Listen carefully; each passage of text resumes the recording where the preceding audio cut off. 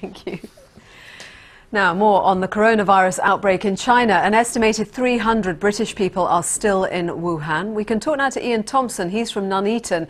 He's lived in Wuhan for a year and a half and is currently at the airport waiting to be airlifted out by the American government. That's because he's got dual British-American citizenship. He's currently in the waiting area at the Wuhan International Airport with a face mask on and joins us. Thank you very much for joining us.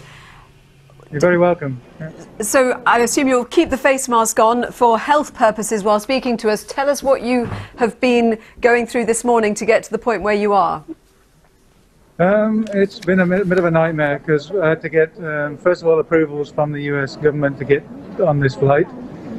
Then I had to get approvals to be able to drive from my location to the airport because the whole road system out here is locked down and closed down.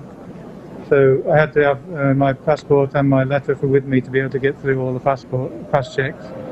On the way here I went through 2 medical checks just to get to the airport.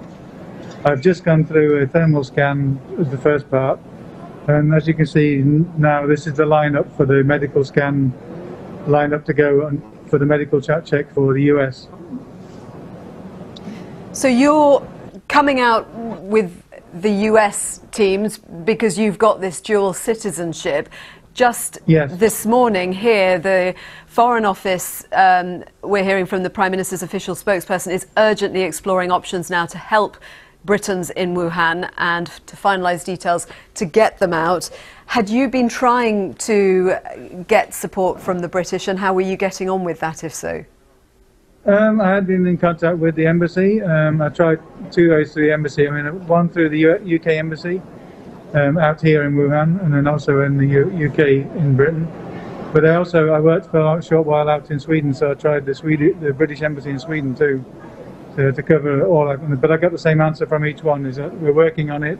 There's not a plan yet, but you know, keep in touch. So you're going to go to Alaska, and then you'll have to make your way back home in Britain from there. And once you're in Alaska... Yeah, I go to Alaska first, then we fly into California, and I'll be held in California for a minimum of 72 hours. They don't tell me, they're not telling us much on what's going to happen. We just know we're going to be in quarantine for 72 hours minimum, and then we'll be released and be able to fly where we want to go from there. People have been coming back to Britain on ordinary flights while this has been underway. Did you try to do that? Well, the only way you can come out is to get, because I'm based in Wuhan, you can come back through Shanghai or Beijing, but I have to be able to get from Wuhan to Shanghai or Beijing. And they close all the airports, all the trains, all buses. So there's actually no form of transport at all. So what's it been like being in Wuhan? It's been pretty scary. I mean, we've been basically under house arrest. Basically, you can't really go anywhere other than go to the store. All restaurants, all bars, all places are just closed down. So the only way you can get food is to the local supermarket that's open, which they're keeping stocked at the moment. But I'm not too sure how long that's going to last with the road closures and all the movement stopped. And just very briefly, what is your view of how the British government's been handling this? What would you say to the British government? Well, I think they probably need to get a little faster and working something out here. I believe it's not easy to do. I mean, I know the Chinese government's very hard to work with on these because they are locking down everything.